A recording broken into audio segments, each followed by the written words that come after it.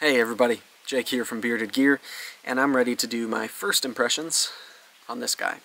This is the Strider SnG. This one is a CC SnG, which means concealed carry, from what I gather. That means that it has slim, smooth G10. I believe the profile in general is slimmer. Even this titanium lock side seems slimmer than what I remember other ones being. But this is my first proper actual Strider SnG. I've had a couple of the Pro-Techs. I had the joke clone Strider that met a fitting demise and got yeeted off of a cliff. But I've had the Pro-Tech ones, and I've handled some real ones, right? I've got a few buddies who are really into Striders that I've met up with a couple of times, and I've handled some crazy ones like Nightmare Grind, gnarly stuff, right? Stuff that's not just SNGs or SMFs, and I've gotten to handle quite a few Striders, and they've just never really felt like the type of knife for me, although there are things about it that I love, right? Like, love the ergos, really like this handle profile and the way that it indexes for me, so good. I like the blade and the grind for kind of like a hard use knife. I like the way this knife goes in reverse grip. I think is my favorite of any folding knife. There's just a lot of like things about this knife that kind of draw me in, but it also is not what I look for in a knife, because I generally like knives that are fun to fidget with, and this one is not. If I want a middle finger flick it, I have to give it wrist. That's a no-go for me. I don't like when I have to give knives wrist. Thumb flicking it, it's a little better. I get a slightly better angle on it, but a lot of the Striders I've handled have had lock stick, some horrible, some okay, some have had none. This one has like what I'd call just a little bit of lock stick. I tightened the pivot down on this one. When I opened it, it was pretty loose, but I tightened it down. Now there's no play forward and back or side to side. It feels good, and it's locked up well. But yeah, I've never found them to be fun to deploy or to close. I find the lock stick a little alarming that so many of them have it, and everyone just seems to accept, like, okay, they have lock stick, no biggie. That's weird to me. This one right now is not perfectly centered the way it is. It's not rubbing or anything, but it's just, they seem to have like a lot of little issues. I kind of look at them a lot like I look at Emerson knives. Like, I kind of just feel like they're not for me. The way that I use my knife budget to buy things, I feel like they're expensive for the fit and finish and like the way they actually work compared to a lot of the competition at that price point. So this one is definitely no cheap Strider, right? This guy, we're looking at, like I said, a CC variant, so I don't know what this knife would have gone for new, but I traded a knife for it that was worth about 600 bucks. Let's say that's about what this one is worth. That seemed fair to me. That seems relatively consistent with what they go for. The guy I traded with, I forgot to toss in the box, but he did also include a different lock bar stabilizer and clip, which added to the value of it. But this one's in 20 CV. It's got the typical Strider kind of flame lock side, which I think this is one of the only knives that I kind of like that on. It just seems fitting on these, and I like that it's not too colorful either. I don't like flame anno when it's like purple and bronze and stuff. It's not my speed, but this one looks still pretty monotone, which I like. We've got all black hardware, which I really like, including the clip. It's a hollow ground blade. I like the hollow grind on here. I love that it's OD G10. OD green is one of my favorite colors in the world, so I think it looks nice. I think as Striders go, and I mentioned this in my unboxing, this is the one that has the best chance of winning me over to be a knife that I want to own and keep long term. If I don't, I think I'm pretty safe, because generally Striders are fairly easy to move on the secondary. Whether I trade for something else or sell it, I probably won't lose out too much, right?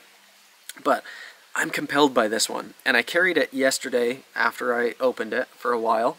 Was that yesterday? I think it was. Anyways, and then I carried it today up here. So I carried it all morning around the house, and then I hiked in here with it, and I'm ready to do my kind of first impressions. Yesterday I did open a couple of boxes with it, so I've felt how it cut a little bit, and I've just kind of started to experience it. The edge that's on here is fantastic. I don't know if this is the factory edge or not, because I'm not the first owner, but whether it's factory or not, it's really nice. It's hard to tell. It looks like it probably is the factory edge. If it's not, I don't know what system it was sharpened on, but it's a nice edge that's on here. So yeah, this being the CC version of the SnG, it carries really good. Carries really well, I should say. I like carrying this knife. Having this knife in my pocket is really comfortable. I do think I'd prefer if it had a deep carry clip, because that's my preference in general. The Strider clip leaves a lot of knife sticking out of your pocket, that's for sure. But that's kind of the design, right? Like, my ProTech Strider also has the same clip on it and also has the same amount that sticks out of your pocket, but this is slimmer than my ProTech one. Not long ago, right after California Custom Knife Show, I had in my possession a Gunner Grip SnG, the GG, right? All these letters and stuff. I hope I don't get into Striders, because I don't want to have to memorize all these things long term. But the Gunner Grip SnG was really aggressive G10. I hated the G10 on it. It was just so overly aggressive. Apparently that's like the operator version that operators who are wearing gloves use to breach doors and stuff. I have no interest in that. None whatsoever. This one, being this slim, smooth G10, it feels really nice to me.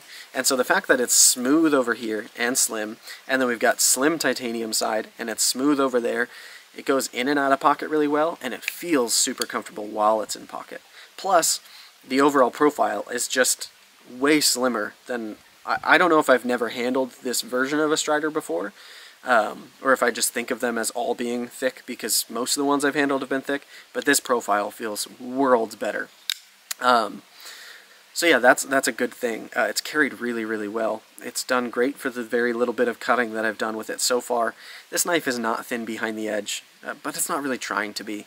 This is like, I think, designed realistically, or it operates in the space at least of competing with like the Hinderer XM18. Like, and when you get an XM18 with thick blade stock like this, it's also going to be thick behind the edge. These are like tactical knives, right? They're overbuilt on purpose. And this one's interesting because it still has the really thick blade stock, but it's got the thin handle scales, and it's smoother, and so it's like, it's kind of a happy medium for me, where it still feels like a proper Strider being like a thick, hardy blade, but then it's more comfortable in hand, more comfortable in pocket, it's lighter. There's a lot that's good about these changes of this version, right? And I genuinely don't know. Maybe they make more of these than they do the Gunner Grips and other stuff, but anyways, I just don't know. So, first impressions wise, I don't like the action on this knife. It's kind of unacceptable to me in some ways that to middle finger flick it with this hole, I have to use a little wrist. It's not like this knife is brand new and I'm like, maybe it'll break in, because this knife is, I'm not the first owner. It's been carried and used, and so it should already be broken in, right? Maybe I add some KPL in there and I dial it just right and I can get it to be better. I'll try that, sure. For thumb deployment, it's better, but it's still not great. And then on closing, I mean, it's not designed to be drop shutty, and it's not. I like knives that are drop shutty. Washers or bearings, whatever it is, I like when knives are smooth and they're crisp to deploy and they're fun to close. This isn't. So it's kind of like, I don't know, it's interesting that it operates in the space of like Hinderer and Chris Reeve, because like the big three, right, are supposedly the Chris Reeve Sabenza, the Hinderer XM18, and this, the Strider SnG. These are like the competitors in that realm, at that price point-ish, and being made in the US and small numbers. And I've always kind of thought, like, I've already known for a while, not a big fan of the Chris Reeve. I like Hinderers, but I don't love them. And in fact, I like the ZT 562 more than I like the Hinderer XM18, because it solves some of the things that I don't prefer about the XM18. I've said for a while as well, I'm pretty sure that I prefer the ProTech SnG to the Strider SnG, because it's the same knife, but built by ProTech and as an automatic, right? It's the same silhouette, it's the same model. They're both the SnG. Sorry, I had to wait for a helicopter to go by. Anyways, the ProTech SnG has been more compelling to me in a number of ways because it's smooth, right? Because it carries a little easier for that reason. Because it's lighter. The blade on those, they're all 154 cm, which isn't my favorite, but I found they're quite usable. And so just recently I also picked up the ProTech SnG, the operator version, all black with the tritium button, and it's really cool, right?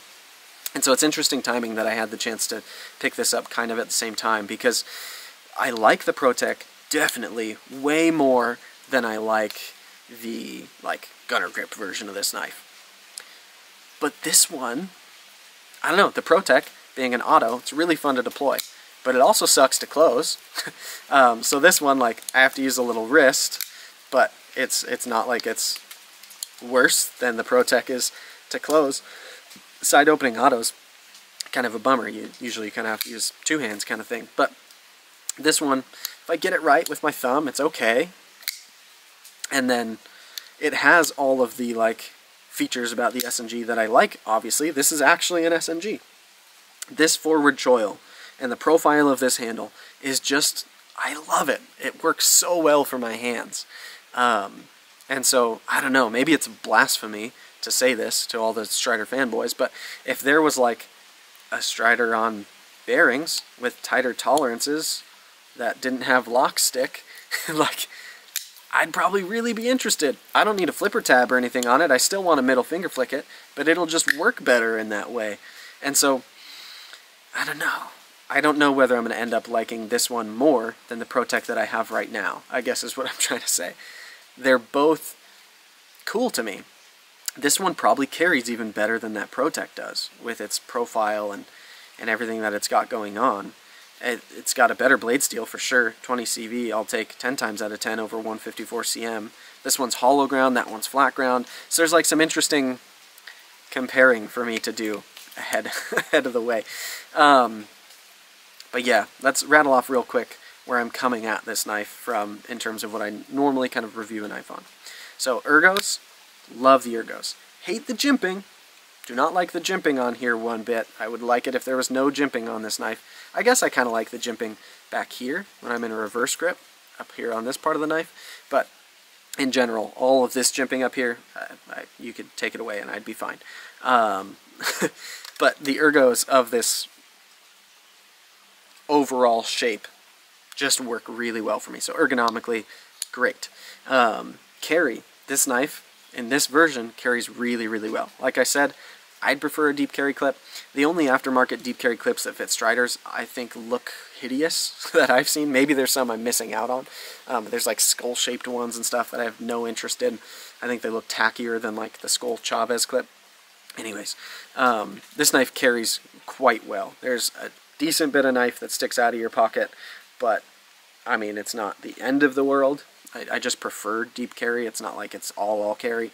And in and out of the pocket, it's nice and smooth. It's very slim in pocket. This version's not super heavy. It feels like pretty much all the weight is coming from this thick blade stock, because everything else about it feels fairly light.